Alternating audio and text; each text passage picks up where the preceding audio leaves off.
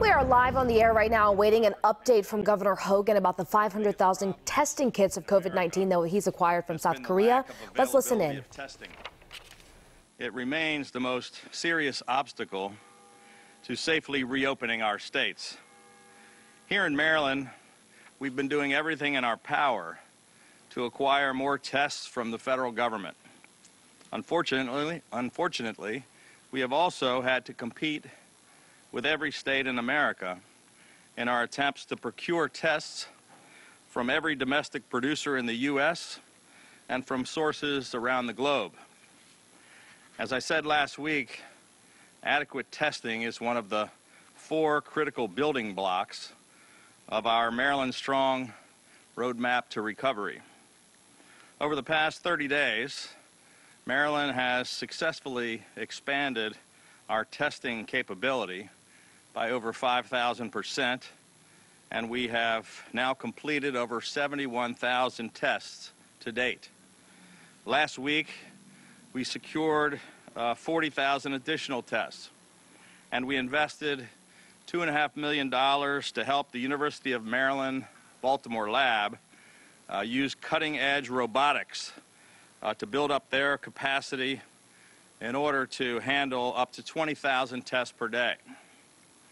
All of that progress to date has been important, but this weekend we took an exponential, game-changing step forward on our large-scale testing initiative. We've been quietly working for a number of weeks on a confidential project called Operation Enduring Friendship.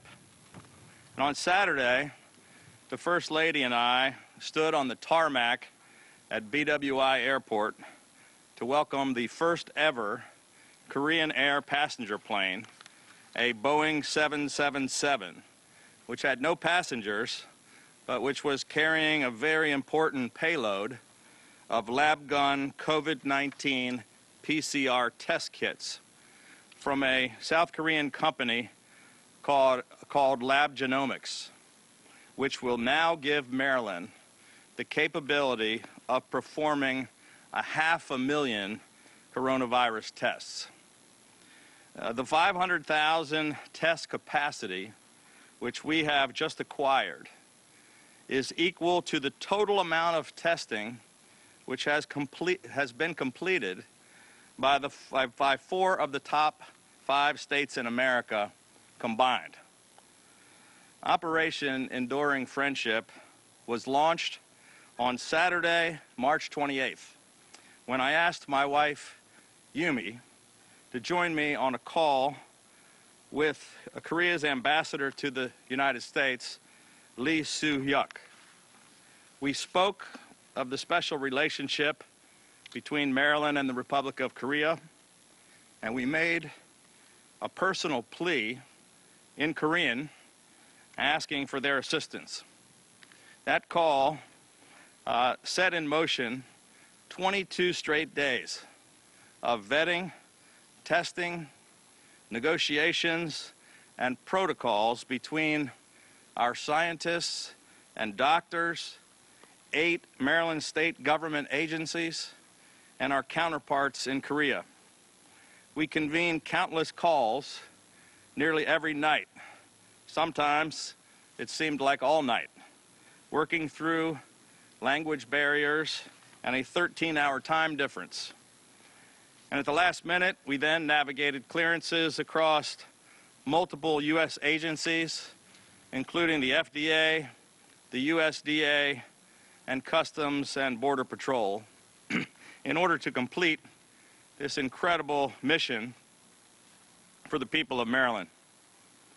I want to sincerely thank our Korean partners for assisting us in our fight against this common hidden enemy. 감사합니다. Each part of this international collaboration was unprecedented, from identifying and vetting the Korean testing company and getting the scientists in our labs to work through all of the technical details with the teams in Korea, to the complexities of the international procurement contracts and processes, to figuring out intricate logistics solutions, like arranging the first ever Korean Air flight from Korea to land at BWI. It really was an amazing team effort. And I want to personally thank President Moon Jae-in, Prime Minister Chung, Ambassador Lee, and Prime Minister Hong, the Director for Public Diplomacy at the Ministry of Foreign Affairs, who is here representing the Republic of Korea today and who was there with us at BWI on Saturday.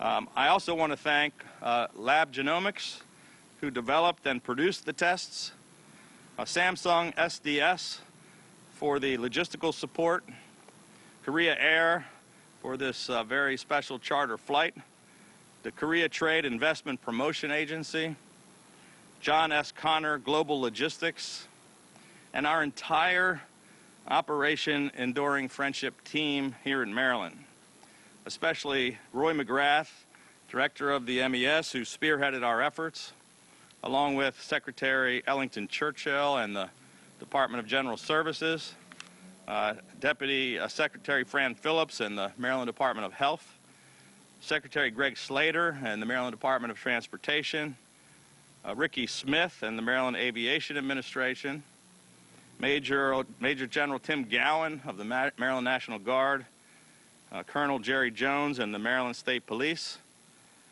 Budget Secretary David Brinkley in the Department of Budget and Management. And I want to give a special thanks to Sue Koo from the Governor's Office of Community Initiatives, who stayed awake many nights assisting us with communications and who served as our lead translator throughout this entire process. I'd also like to thank our federal partners here in the U.S. for their cooperation. But most importantly, I want to thank Maryland's First Lady, my wife Yumi. She truly is a champion of this Operation Enduring Freedom. You may know her as the first Asian First Lady of Maryland, but she's also the very first Korean American First Lady of any state in the history of the United States.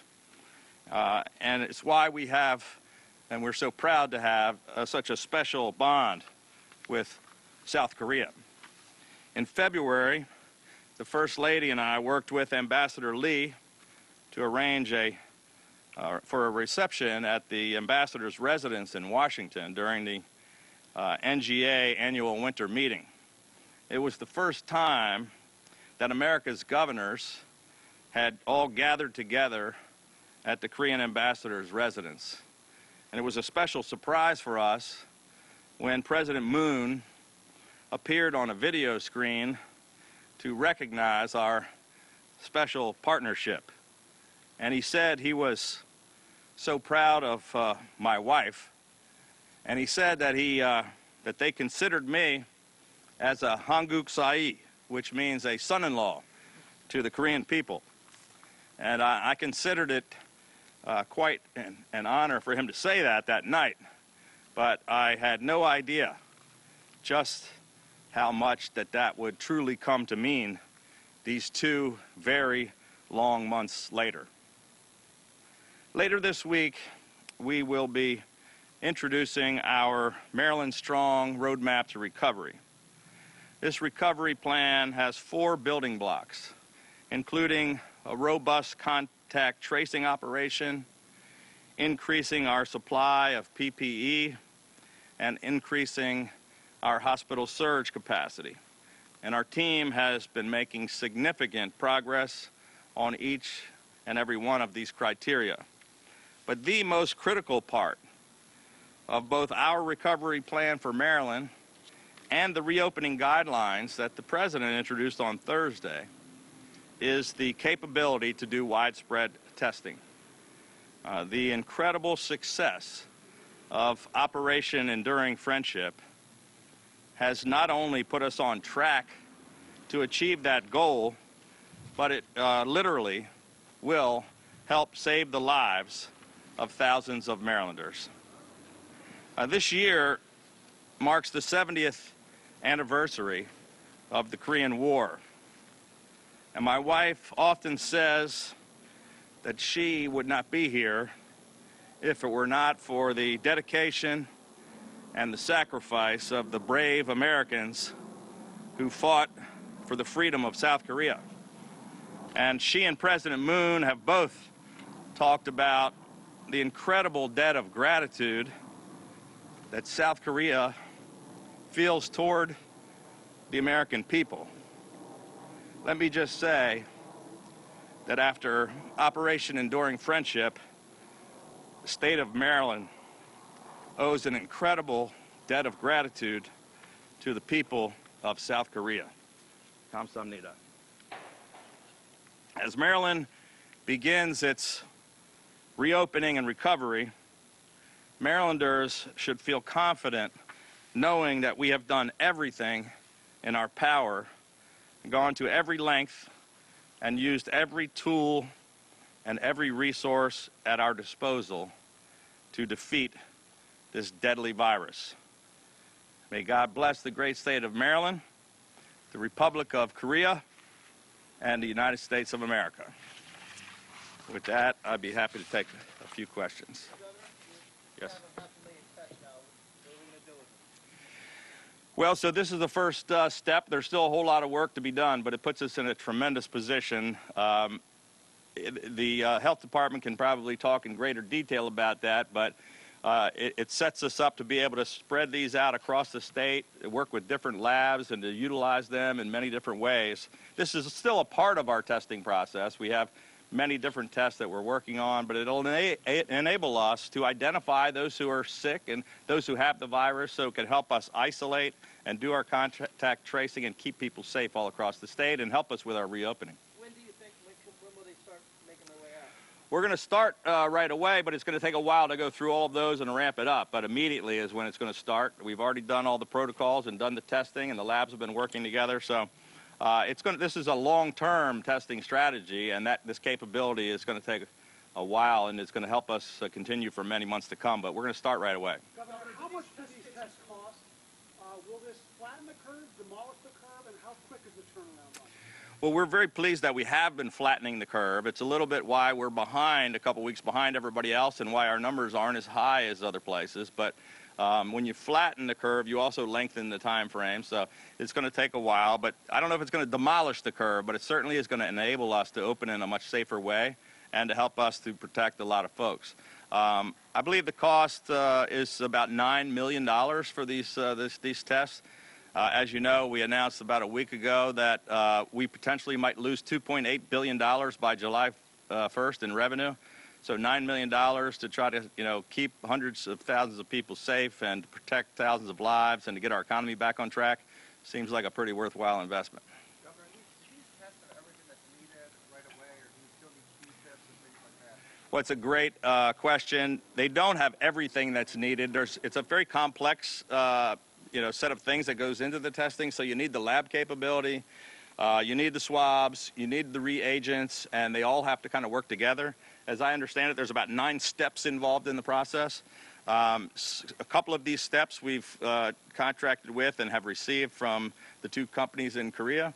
Other things we have acquired and or are acquiring from the federal government and from other sources here in the U.S., but it's going to take a while to ramp up all of the things that we need to utilize all of the tests. Sorry.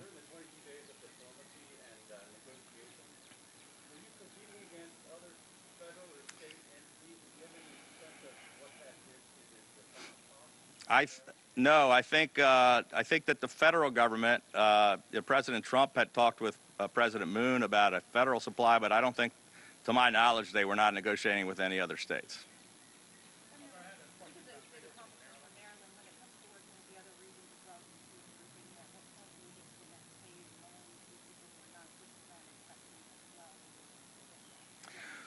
Well, we had a great conversation, I think Friday with Governor Northam and Mayor Bowser. We're all working together. Everybody, all of our numbers, we're watching and hoping to see that downward trend.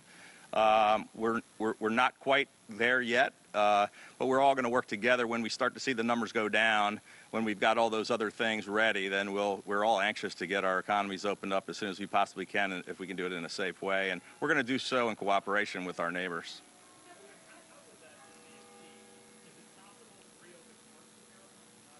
It's possible. It's one of the things that we'll be discussing later in the week.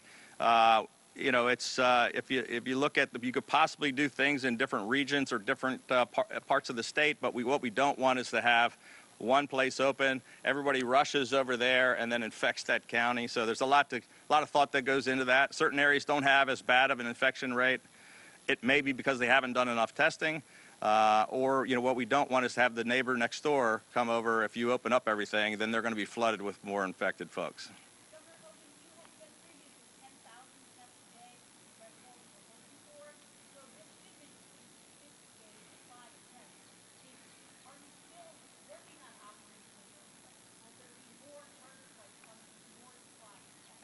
So as I pointed out, this 500,000 tests is more than the 4 of the top 5 states in America have done so far in the entire COVID-19 crisis. So it's a huge step in the right direction.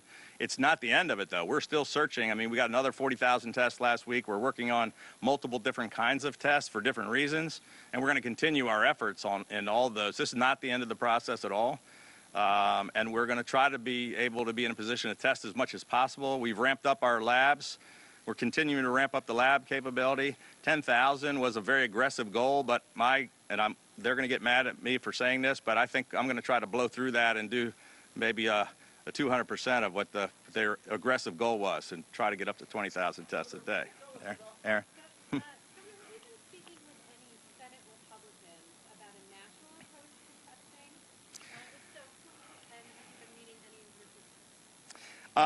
So I've had discussions with leaders in Congress, in both the House and the Senate, both Republicans and Democrats, about lots of different issues, including we had successful negotiations over the weekend regarding a compromise that I hope is going to take place in the next day or so, where we can move forward on all of the funding on the 3.5 CARES Act funding to come out to get the PPP, get our small business money out and help the hospitals.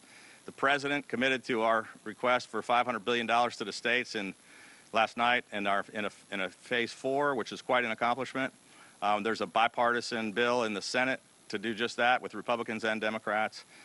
There's been discussions about testing and how important that is with folks in Congress on both sides of the aisle, but not really at liberty to share a lot of the details of those discussions. Governor, can you tell us how the meeting today went at the White House? Apparently, the Vice President said something about the possibility of doubling testing if we were to activate most, if not all, the platforms now. Can you tell us anything about that and how the meeting went overall? It was a good meeting. The Vice President, the coronavirus team was laying out. It was mostly an update. They gave us detail on all of a list of all the labs that are in our state and in each of the states.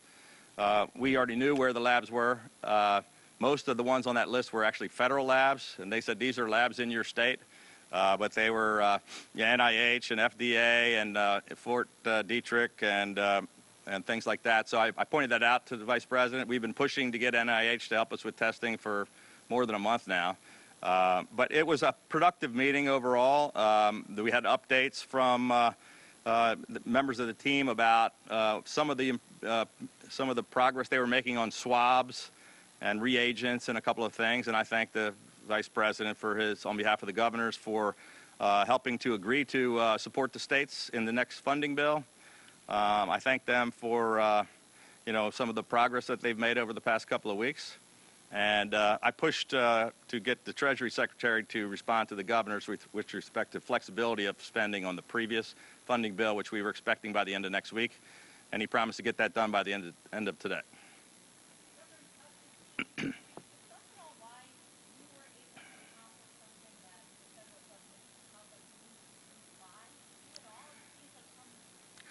Well, I can't really, I don't want to speculate about why, but the federal government has been trying and has been helping with some of these things. They've now instituted the Defense Production Act, which we pushed for, NGA did, along with some leaders in Congress.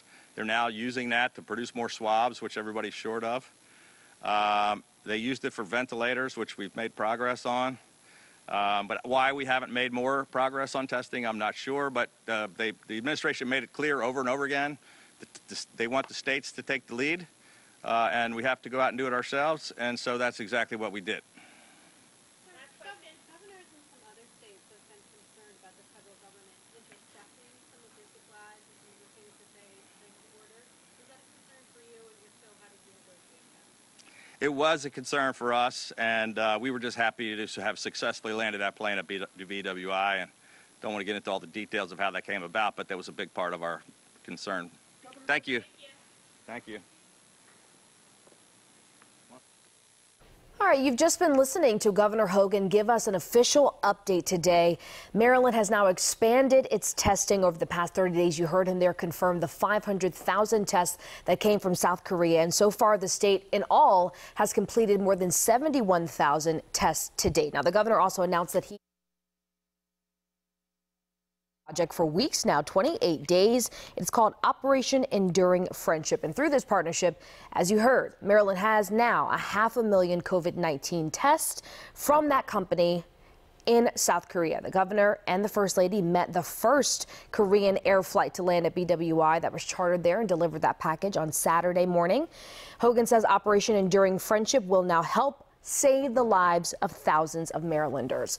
And of course, we'll have everything you need to know on the coronavirus in Maryland over at our website, WJZ.com. Look under top stories for a list of resources, plus the most important links and numbers. They are under quick links. We are back here starting at 4 with more on today's press conference and all you need to know about the coronavirus.